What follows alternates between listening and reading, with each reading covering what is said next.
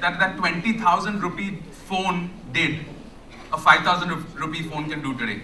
And I think that's the real value of our discussion today.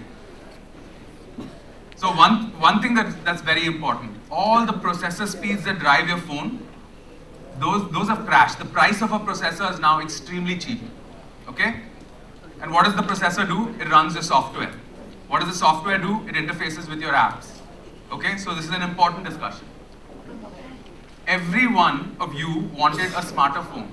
All of you went out and said, I want a phone that goes on the internet, runs apps, tells me what to do when I'm lost, so on and so forth.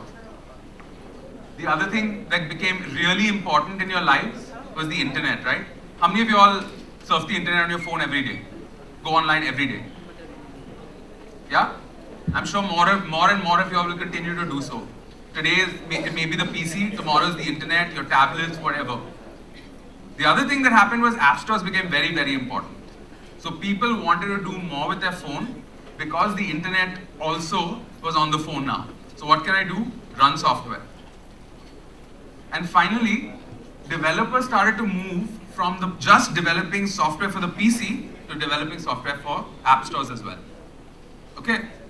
How many developers do you think are currently, how big do you think the app store market is globally? It's a $17.5 billion industry currently and growing hugely. Very